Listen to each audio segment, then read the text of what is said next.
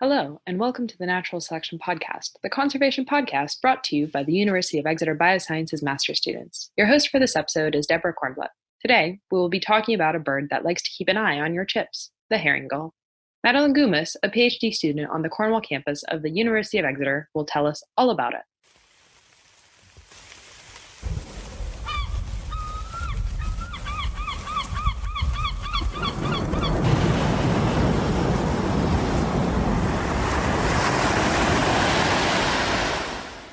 Thank you for joining us today, Madeline. Thank you for having me. So we're here to talk about your study that you recently released about how seagulls' favorite food that humans have handled. But before that, could you please introduce yourself? Yes, hi, I'm Madeleine. I'm a PhD student at the University of Exeter's Penryn campus. My supervisors here are Neltra Bohert and Laura Kelly. I started off as a master's student, doing a master's by research, and converted to PhD earlier this year after graduating with a degree in zoology in 2018. That's great. So the study you've recently released is all about how gulls choose food. For our listeners, could you summarize what your study found? I wondered, having observed gull behaviour, whether they are more likely to approach and peck at objects that they've seen a human handling, because people probably thought this might be something they do, because obviously they're interacting with humans on a regular basis. Humans do leave a lot of food out for gulls, whether they mean to do it or not. They leave a lot of litter and food crumbs, and it seemed likely that gulls would learn to associate humans with food. And so I did this study. I had two objects that are identical, so there should have been equal chance for them to go to both. But I handled one to see if they were more likely to go to that one. And I found that they were. When it was a food object, they were more likely to go to the handled food object, but not when it wasn't a food object, which implies, I think, that humans are drawing their attention. And it just, I think the takeaway for that is, I think everyone knows we shouldn't be littering, but it implies that if people didn't drop so much food, then gulls probably wouldn't be making this association between us and food, and we wouldn't be encouraging them to spend so much time foraging in urban areas when obviously people don't really like that, consider that to be a nuisance. So something that could potentially be avoided if people are a bit more mindful. If you had to describe your research in one word, what would it be? And this can be the research regarding the seagulls, or if it seems that this has been a topic that's been a trend in some of the past work you've done, but in one word, what would it be? Well, that's tricky. I mean, I could just say seagulls and everyone will obviously know what I mean, or staring is something that comes to mind as well, because my paper that came out last year, all the headlines were about staring at seagulls to stop them eating your chips, which I thought was quite funny. So why seagulls? What brought you to this topic? Why is it important? Why should people care about it? Yeah, it's a good question, and a lot of people ask that. Like, why would you study seagulls? They're just a nuisance. They're sky rats. And surely they're not important. There are loads of them. They're not in danger of becoming extinct or anything. But yeah, since moving to Cornwall to start my undergraduate degree, is when I started getting interested in them, because suddenly I was seeing them up close, and I found that very interesting that there's a wild animal that you can get close to, because a lot of wild animals are kind of really scared of you.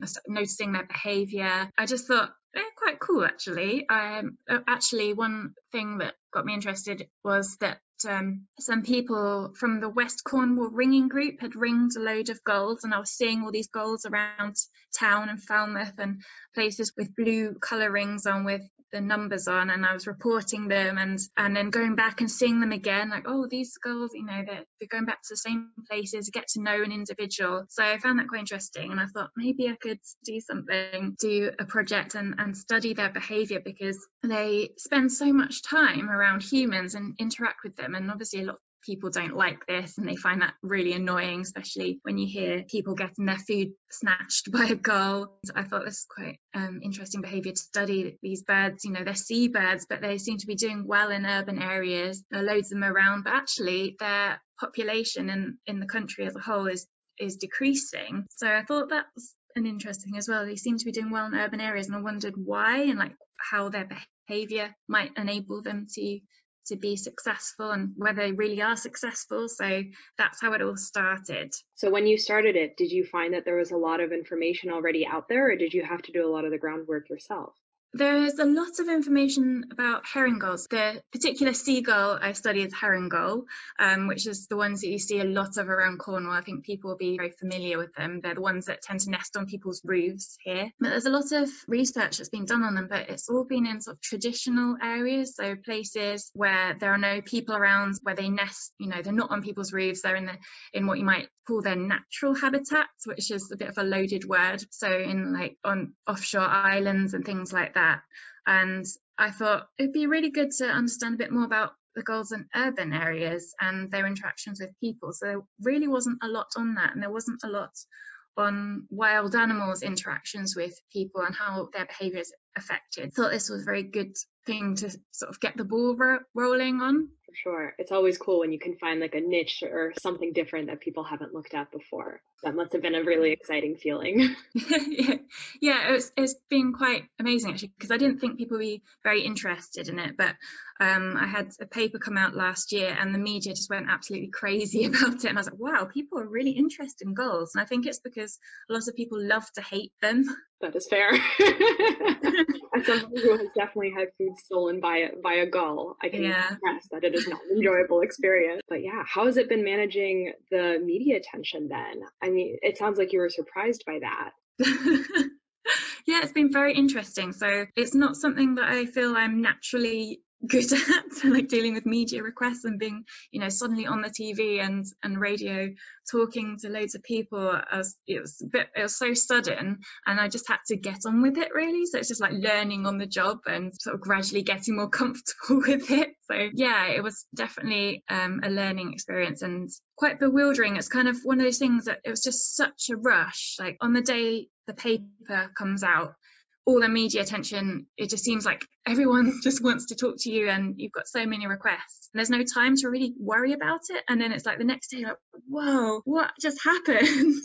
As scientists generally, a lot of people struggle to even speak up in front of a classroom, at least at the master's level. And that's why we're here to learn. Yeah. So were there any big moments of revelation that you had in that process? I think the way I did it probably wasn't the best way to do it. I think maybe trying to get a bit more experience in public speaking. So for people doing a degree, they can take opportunities to present work. So obviously a lot of people are a bit shy about presenting to people. A good way would be, just make yourself do it. I know it's easier said than done, but if you know you're going to have to do this on a more regular basis, it's good to push yourself out of your comfort zone. But obviously start small. It's easier to start small and with smaller groups, and you can sort of progress. But for me, it was a bit like suddenly I was talking to the whole nation, and it was quite scary. And I mean, it went fine. So it's probably most of the time people are going to find it fine. But afterwards, I was a bit like, oh, I think I should have said some different things. That probably didn't come across the way I wanted. So just to be really prepared. So I don't think that prepared for it, because I didn't expect such a big amount of media attention, but just always be prepared with the points you want to get across. Yeah. Would you say that the media then represented your research accurately? Like, were you happy with the way that they had depicted it? Yes and no.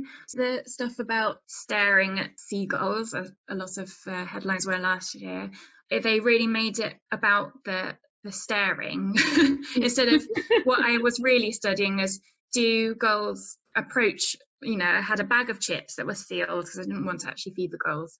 And really I was asking, do they take longer to approach when I'm looking at them versus when I'm looking away? Because I wanted to see whether looking at them does have an effect on their behaviour to slow them down, and whether they're finding that what we call aversive, so they don't like being looked at. And I thought the implications of that were that you should be paying attention to your surroundings. If you're going to be eating in areas where there are lots of gulls around, don't just be looking down at your food or looking at your phone or whatever, be looking around, because they will swoop down places where people can't see them. So if you're not looking, then there's a better chance that you're going to have your food taken. So I was hoping that they would take that out of it, so being more vigilant rather than just singling out a gull and staring at it, because obviously other gulls might come in from behind when you're doing that and nab the food while you've singled out a different gull. So that was a bit frustrating, because I saw people going, oh, how's that going to work? And I was just like, that's not what we meant.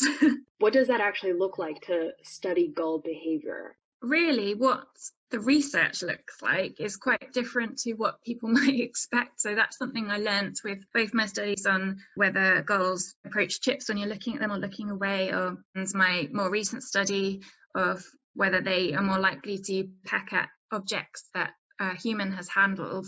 In both cases, I found that the majority of gulls I approached, they didn't actually come over. They would, most of them would fly away. The ones that did stay, a lot of them, they wouldn't come over. So it seems like they're too nervous. But when you're walking around and you're looking at gulls on the beach and how they're interacting with people, you kind of get the impression that they're really bold and that they'll all be like coming over to snatch food at any opportunity. But this isn't what we found at all. I thought that was quite interesting, that it seems to be a smaller number of gulls that are actually bold enough to come over towards me, towards a human, or even in my experiment looking at whether they approached objects that I'd handled and then I'd actually move away.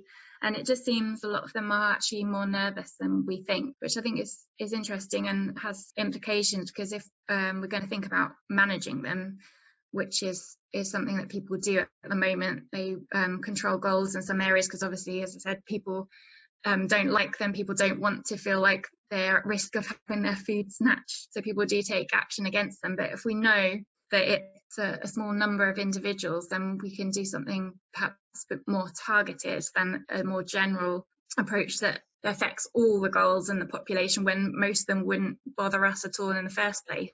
And obviously, there are certain gulls from the behaviour side. You can sort of sometimes see when a gull is interested in coming over, and times where they look like they're just not going to participate in the experiment at all and they're very nervous. How do you see the future of this topic and of just gull conservation and human gull and behaviors moving forwards? Like, what's the next important step that we need to do in order to mitigate these interactions and the negative consequences that can come out of when somebody isn't so happy that their food was taken and might even attack a gull or chase it away? Yeah, so I think public awareness is an important thing in that respect. Getting the message out there that, well, herring gulls are decreasing in number. I mean, they might look common because if you go to certain places, there seem to be loads around, but overall they are decreasing. So making people aware of that and making people aware from what we've found, it suggests that most gulls aren't causing these problems that people find so annoying. And that's also very useful, I think, for people to know that it's more likely to be a few very bold individuals and not to just go, oh, gulls are just this awful species. So a lot of people really just don't care about them and think if they were wiped out, that'd be absolutely fine. Obviously we don't think that as biologists, but it's just getting that information out there that they are part of the ecosystem. They're naturally in these environments, and we really should be living alongside wild animals, not getting rid of all the ones that we don't like, and just trying to find a way to live alongside them a bit more peacefully. So if we can inform people of how their behaviour might affect gull behaviour, they might be able to change their behaviour. So for example, if they are more vigilant when they're eating, they're probably going to be less likely to have their food taken and less likely to be annoyed by gulls. I mean, some people I've seen, they seem to find it quite funny and it's fine, but some people, as you say, they get very angry and attack the gull. It seems to completely ruin their day if their chip's been taken. So it would be good to try and get people to be a bit more considerate, I think. And I think that's really great that, you chose gulls as the topic of human-wildlife conflict, because I think many people, and myself included, usually think of human-wildlife conflict as something far away and something in like Africa where there are larger mammals that are more emblematic. Yeah, absolutely. And I think people in this country forget that we've wiped out a lot of the animals that we had these conflicts with. So obviously when we're talking about large mammals, then the sort of conflict we think about is probably a lot more serious than that with gulls. But I think maybe not having these large animals around and not having that sort of risk to safety and our livestock, I suppose, is the main reason we got rid of our large carnivores. People then can focus on these smaller conflicts and make them actually quite a big thing. And as you say, we tend to think of that as being a problem in other countries, but we've sort of gone past that and wiped out a lot of our animals, and now we're got people that would quite like to get rid of more animals that we still have, and that's obviously not the way forward. Is there anything else that you would want a listener of this episode to take away or to know about gull conflict? I don't know, actually. I think, I said already that it's quite surprising how few gulls actually approach when you think that they're all going to come over and grab the food that you've just put out. Yeah, that's a really great point that, as you said, we should really always be aware of our surroundings, whether that's around people or around the wildlife that's next to us. Thank you so much for joining us today, and thank you for taking some time to talk about the research. It's been really interesting, and hopefully we'll get to read more about this study in the coming newspapers. Thank you. Thank you for tuning in this week. Join us next time when we interview Dr. Emily Duncan, a leading scholar recognized by Forbes as a 30 under 30